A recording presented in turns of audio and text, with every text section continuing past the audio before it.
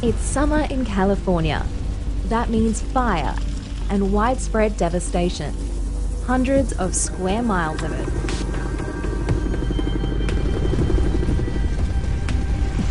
Drones are the new weapon to help fight the flames. Instead of sending ground crews into dangerous conditions or using helicopters that can't fly in heavy smoke, drones are taking photos and sending live videos of fires and their aftermath.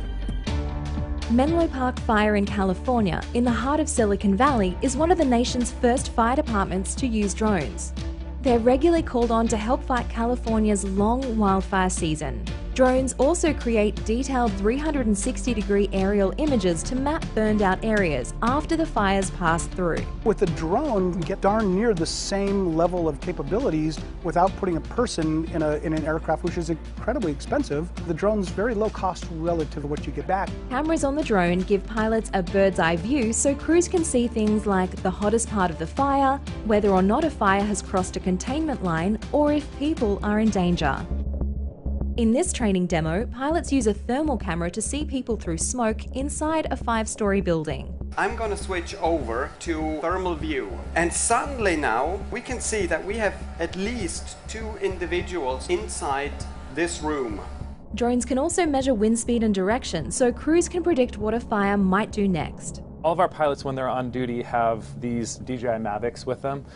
And this one's wrapped, so it stands out as a fire department aircraft. And then we have, chargers, spare batteries that we keep with it. And this is what's on our engines on a daily basis.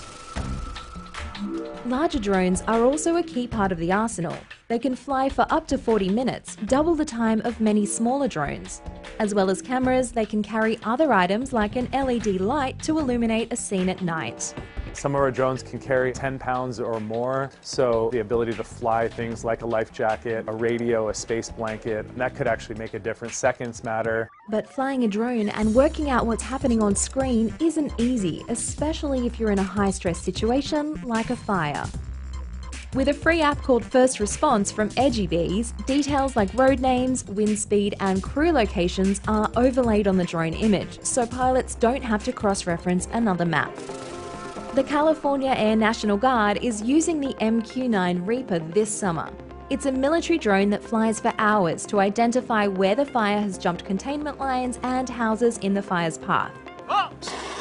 The US government has contracted 4 companies to fly fixed-wing drones to fight fires on federal land. This frees up resources like helicopters for water drops.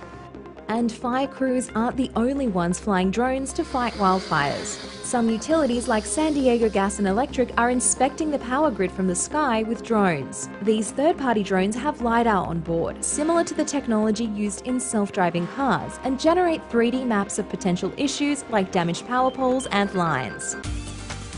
In the future, drones may truly be the first responders. By having a drone automatically launch, go line of sight to a call, send that information back, we can actually evaluate the scene and decide, do we need to escalate our response, de-escalate our response? While over 180 US fire departments are beginning to use drones, widespread adoption is still up in the air. They're still working out all the rules, the FAA, on how this all works. So we're happy that in this area, we're not being ignored. Having another set of eyes in the sky is an invaluable tool to help win the battle against wildfires and to save lives.